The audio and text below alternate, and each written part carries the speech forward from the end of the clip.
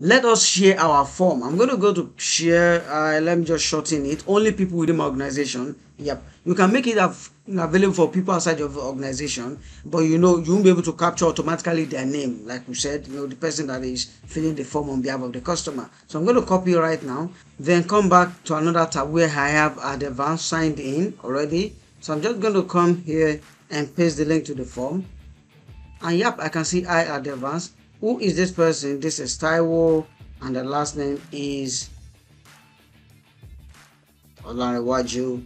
The gender is so female. The customer email, just going to put email address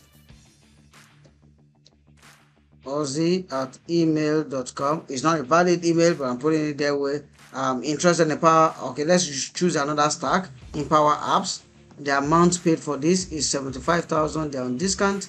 The training commencement date is a future date, and the employment status is a student. So I'm going to click on submit.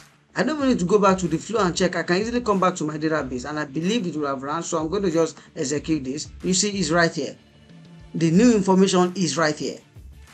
It is that impressive. It is that auto magic. I love this. All right, so we can do a whole lot on this same data, connect Power BI to it, and a whole lot. Okay, thank you. We are done with this use case, and I hope you enjoyed this as well. Bye.